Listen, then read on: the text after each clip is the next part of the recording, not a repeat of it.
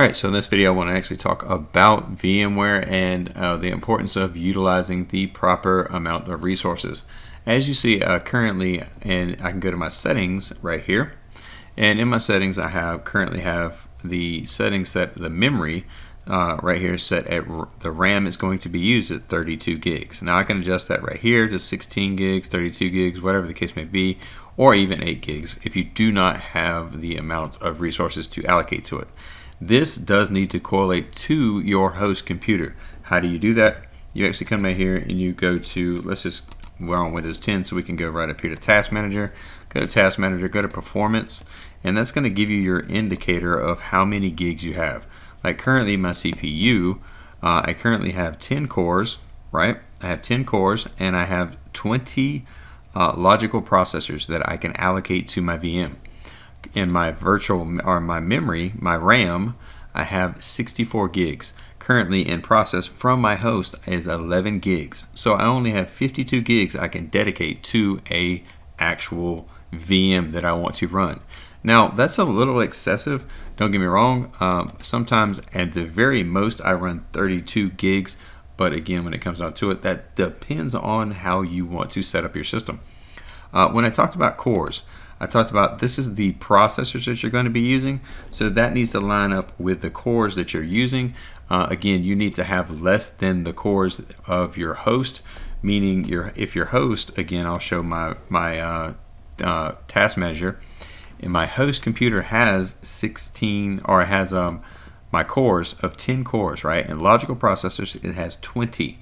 So my VM, when I crank my VM up, it's going to use 6 processors, okay? So it's going to use one core of 6 processors. So it's going to use one of these cores and six processors, right? So I'm perfectly fine to allocate that. I can actually increase that if I want to get more throughput, but again, I'm not going to get that even as demanding as I use my VMs. You should not ever have to get to that point, right? And again, when it comes down to it, it all depends on running it. So if you have problems running, I say all that to say, if you have problems running your VM, then you might want to adjust your RAM down, right, to 16 gigs or maybe 8 gigs or 4 gigs, whatever the case may be, because you might not have the proper resources. As far as the cores, again, that's very, very important. What this is going to do, if you have way too many cores you're using on your processors, you can choose this right here: 1, 2, 4, 6, 8, 16, even 32. You can choose that right there. Now right here you have the same exact thing for cores. If you want to use more cores, again, if I use 6 right here, if I use 2 cores and 6 processors, it's going to give me 12 cores. Now again, that just goes to the allocation you need to use. So I currently run 6 and 1, but I'm running a very demanding system. You do not have to run that if you're not running a very demanding system. So keep in mind, if you're having problems with your VM, you always can adjust these down to match your system, right? So if you're running a 4-core system, you run that down to 2 gigs. If you're running a 10-core system, 6 gigs is perfectly fine, or 6 cores is perfectly fine, logical processors. And again, if you're running, like if you have 4 gigs, like an older system, I would run 2 gigs. Or if you have 2 cores or 4 cores, you run an older system, you would run 2 cores right here, right? So if you're running a 6-core system or a 8-core system, you need to run like 4 cores or something like that. That would be perfectly fine. Me personally, I have 10 cores, so I'm running 6, and that's just because I want to use as much as I can to be as fast as I can, but also be, obviously as good as I can. Also, another thing too, for accelerated graphics, I currently have mine. If you do not have a video card, do not select this. I have a video card with 8 gigs. I have the recommendation, so I can check this box right here to say accelerated 3D graphics.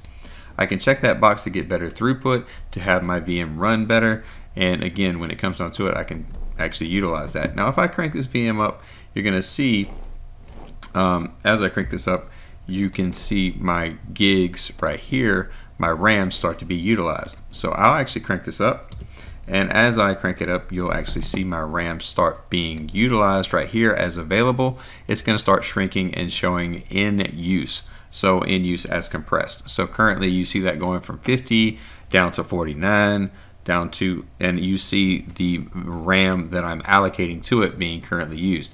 You can also see my CPU usage is going up because, again, I'm using my cores on my host computer. I am utilizing that, so it's using more CPU power for that. Now again, I do have an i9 3.7 gigahertz, so I can actually run this up to actually 5 gigahertz at overclock. So don't worry about that. You do have the allocated resources allocated if you do need it. Just make sure you utilize this, and the best tool that I found to utilize this is going to be Task Manager. When you use Task Manager with understanding your VMs, you can easily have fast running operating VMs like I do right here. I can do whatever I want to perfectly fine, very fast, very effective. I have no slow throughput. I can shut it off, turn it on, shut it off, do whatever I want to really fast, and I have no problem whatsoever. Again, when it comes down to it, you can always adjust this stuff by going to VM and going to settings and then set your VM up that way. Make sure, again, you do allocate the proper resources to meet the requirements of your host computer. With all that said, hopefully this was helpful and it did help you actually resolve the problem with your VM. And with that said, we'll see you guys on the next one.